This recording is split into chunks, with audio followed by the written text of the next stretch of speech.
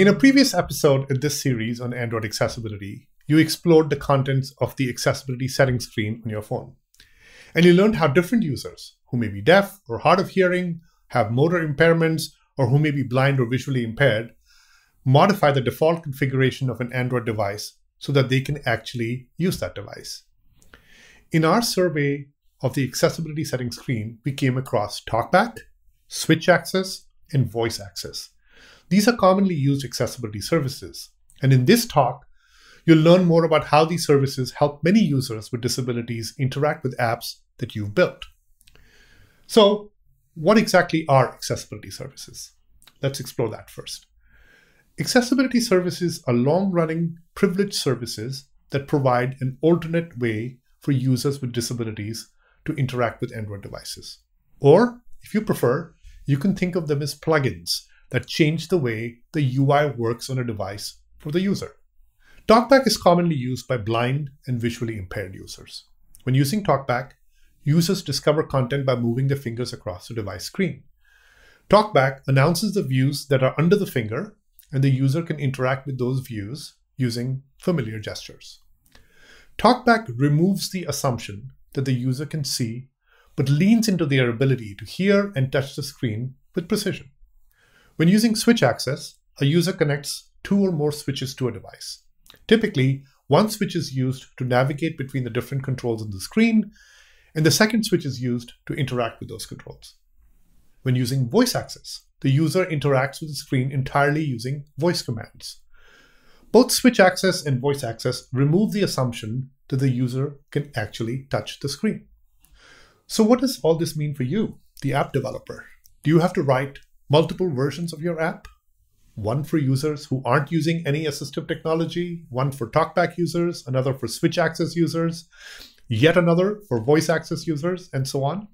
Fortunately, you don't. Accessibility on Android is easier than that.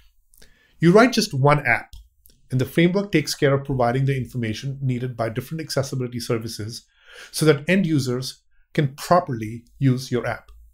Okay, I admit that sounds a little magical. How does this all work? Let's talk about Android's interaction model. When a user interacts with a device, you can divide all interactions as 1, the device presenting information to the user, showing things like text, buttons, images, etc. And 2, the user performing actions on the device, like pressing buttons, swiping, scrolling, etc. The user's actions cause more information to be presented in response, and the cycle continues. Users with accessibility needs benefit from having that information presented in different ways and having alternate methods of interacting with your apps. Remember, you don't talk directly to each accessibility service. Instead, you write just your one app, and the Android framework communicates with the accessibility services for you. Most of the time, if you're using standard views like text views and buttons, they are built to support accessibility out of the box. This means that the majority of the time, these standard views will present information and allow users to perform actions using their accessibility services of choice with little effort on your part. Here's an example of interacting with a switch using TalkBack. As you're using TalkBack, you move to different elements on the screen, and there's some text read out to the user. For this switch, TalkBack reads, "Also vibrate for calls, off, switch, double tap to activate." So it gives you 4 things. 1, the label. 2, the state of the control. 3, the control type. And 4, the action to interact with that control. This is presented in a pretty standardized way that TalkBack users are familiar with. And when I double tap anywhere on the screen, TalkBack replies, "On." For standard widgets like switches, all this comes for free. Now, there are some situations where the framework can't just automatically tell TalkBack what to say. Images are a good example of this. The framework won't know how to interpret these 3 lines and explain this fab to the user. So it will say something unhelpful like unlabeled button. So sometimes you need to fill in the gaps like this for the accessibility framework, and you do that by using accessibility APIs. In this case, you would add a content description in the form of a localized string that would describe the purpose of the button.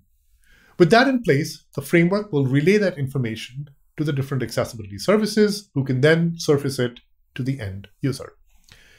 In the course of this series, we'll look at different accessibility APIs that you can use to provide functionality for end users who are interacting with your apps using different accessibility services. Okay, let's summarize. In this Dev Bite, you've discovered a high-level view of how accessibility works in Android.